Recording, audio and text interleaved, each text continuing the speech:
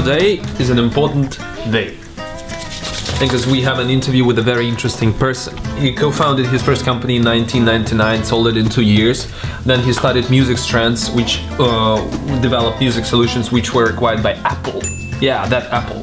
And now he's the founder and information officer of the biggest fintech company serving like 600 banks, including Barclays, BBVA, Deutsche Bank, and all of the others. His name is Marc Torrens. Hey Marc. Hi. How are you? Eddie, pleasure to meet you. And thanks for welcoming us here. No problem, my pleasure.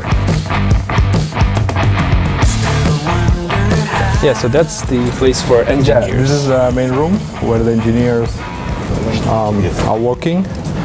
And in that area we have marketing and the sales people. You have 200 people. Yeah, overall. So, but this is just one of the offices, right? Yeah, that's one of the offices. How many people in Barcelona? Here in Barcelona we are about 80 people. 80? And we have this office and another office across the street.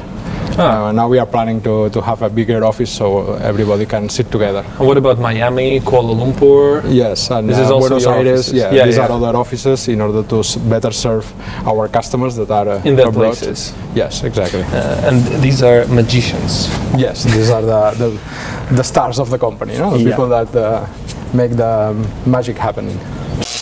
When I was looking at Strands and at your profiles in Wikipedia and so on and so forth, firstly, for me it's very interesting because you're an engineer, you're an inventor, you have lots of patents and successful ventures, right? Which invention are you mostly proud of? So what we are good at is about knowing machine learning techniques, for example, in that case, and how do we apply those into specific and pragmatic problems that the industry wants to solve. So we are good at making that connection between the needs of the industry and the state of the art in subjects like machine learning. For example, for the financial sector, we work with banks. So what we do there is to analyze all the transactional data of a customer with the purpose of forecasting specific situations that customers may be in the short term, so that the bank can proactively recommend a specific solution for that type of customers. I mean, for a standard user, like who is, for example, just using banks, he doesn't care how they work, what solutions do they use. When using, for example, a simple mobile app, where is Strands here for a user? So we analyze those transactions in order to visualize them in a graphical way and very intuitive way. So instead of just saying a long list of individual transactions, we are displaying graphs and charts so that people can understand what's going on with their finances. You are a lot about artificial intelligence, right? So I've saw lots of your speeches on this subject and so on. Could you share the most evident and game-changing impact that artificial intelligence will have on the humanity and the world in the nearest future? I don't think that from a science point of view or algorithmic point of view there is a big invention or a new algorithm. The change comes more from having a lot of computing power together with the data availability. So all the tasks that can be automated for the human being would be probably replaced by machine learning technology and robots in general. An obvious one is all the people that work in transportation. So all the cars and trucks would be driven in an autonomous way, which doesn't mean that the jobs will disappear. I think they will be transformed into different types of jobs. For example, in medicine, I would imagine that doctors will have more time to interact with patients, right? So all the work they have to do now in terms of analyzing the data they collect from patients and make a diagnosis will be done by the machine, so they will have more time to interact with the patient more than just taking care of a specific disease. No? Regarding transportation, right now there is too much negative media stuff about artificial intelligence in cars, for example. Do you think artificial intelligence in transportation is a positive movement, or it's a negative thing? I think it's very, very positive, because human beings, we are not here to drive machines, right? This is something that it's not rewarding as a human being for anybody, and a machine doesn't have a good day or a bad day, right?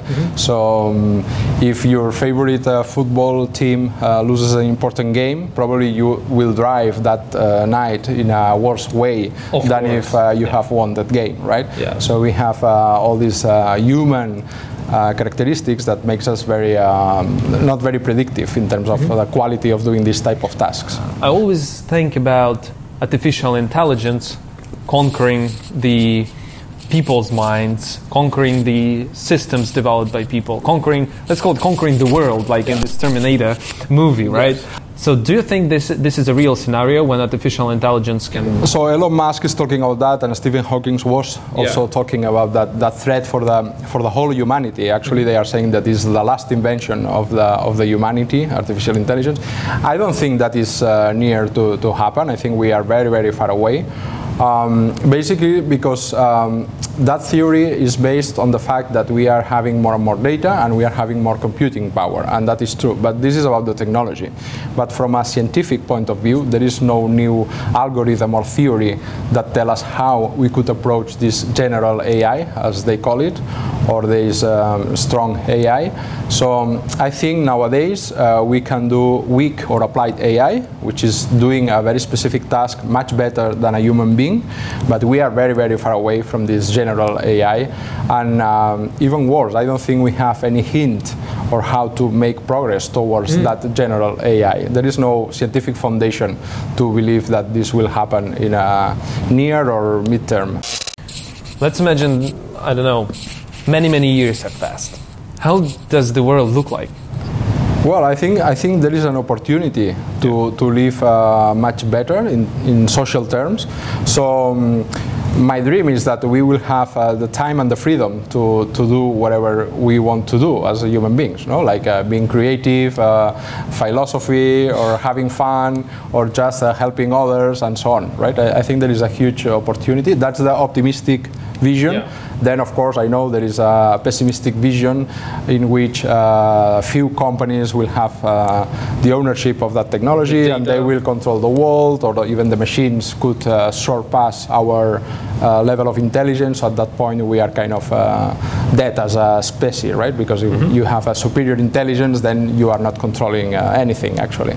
Don't you think that blockchain can help here to distribute this data so that it doesn't belong to one or two companies, for example? Yes, absolutely. So blockchain is about decentralizing, right? Yeah. So there will be no single point of failure or a single point of ownership, right? Everything is distributed, so it's very secure, it's worldwide, so there is no frontiers, and so on. So I think it can change the way we do contracts in the private sector or public sector, and of course it can change a lot of things of how we are working nowadays. Yes. Are you a crypto holder? Do you own any cryptocurrencies? Yes, I have some, just to play with them and to understand how it works, yes. So what's your thoughts on this? I think it could be, it's an interesting opportunity for many businesses that can change the way they have been working. So it has a lot of potential. So you're serving banks, and your main clients are banks, like 600 banks all over the world. In case cryptocurrency is the future, and blockchain is the future, and many people they think they will replace the banks, do you see Strands still operating that successfully, for example, in 5-10 years? Yes, because I think what we do is orthogonal to the blockchain technology, in the sense that what we are doing is trying to extract insights or intelligence from the data so that banks can better serve their customers. Yep. We are also working on what we call the invisible banking or open banking, which means that the bank could automatically be connected with different providers and offer a superior solution to their customers. So all this is kind of orthogonal to the blockchain technologies. You know, it's not really replacing or competing with blockchain technology. It's something that is aside from that kind of revolution. And then you created Strands out of it. Yes. Exactly. So now it is called Strands, and appears to be one of the biggest companies serving banks with their digital innovative solutions. That sounds like a success story. What is the biggest challenge for you as a businessman to develop 3 successful ventures? Well, I think one of the challenges or the secrets to success is to be able to pivot around the initial idea. So we started Music Strands with the idea of providing recommendations of music to people, but it was hard to make a business case out of this type of solution. So we were selling the IP, and we were able to change the direction and start working as a fintech company. So it's very important, I think, to pivot around the initial idea and be able to identify opportunities and reuse the know-how and the engineering teams that you have to do different things, right? Yeah, so there is no need to wait, just develop something, pivot it, and then see how the market reacts. Exactly. Cool. And be very flexible, right? Yeah. Otherwise, usually the first idea never works. So it's very important to have to keep this in mind and avoid to be very obsessed with your initial business plan or strategy. I guess you faced the problem of a rapidly growing company when you spend more time on onboarding people rather than developing business. Have you faced this problem? Yes, so finding talent is a challenge for any company nowadays, especially in machine learning or engineering tasks. That is a very difficult thing to do. So we have a very international team. We have people around Europe and around the world working here in Barcelona, so that's one advantage of being in such a nice city, right? And then we are looking for people that is very enthusiastic, energetic, flexible as well. We are very flexible in the way of working, but also very passionate about what we are doing. For example, I faced this problem when you have to onboard and you really have less time to develop business during this time. Have you faced this problem? Yes. What we do, we try to put people in specific and actual projects right away, right?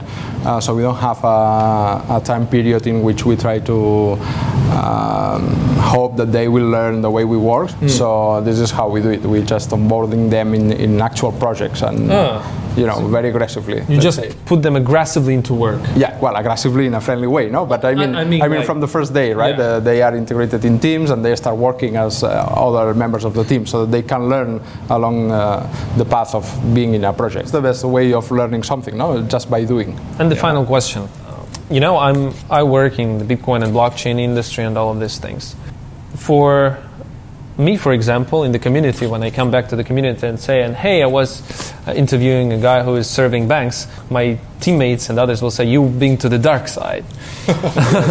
Yeah. So do you think cryptocurrencies, not the blockchain technology as it is, but the cryptocurrencies and the Bitcoin has the future? Banks also play an important role in the economy, right? They lend money to people and companies to do things. So I don't think they will be replaced completely. It's just about, it's a transformation. So they will be transformed in something different. Probably they will be transformed in software companies more than banks, traditional banks. But they will be here, I think, still in the future. Thank you so much. Okay, thank you. That was a pleasure.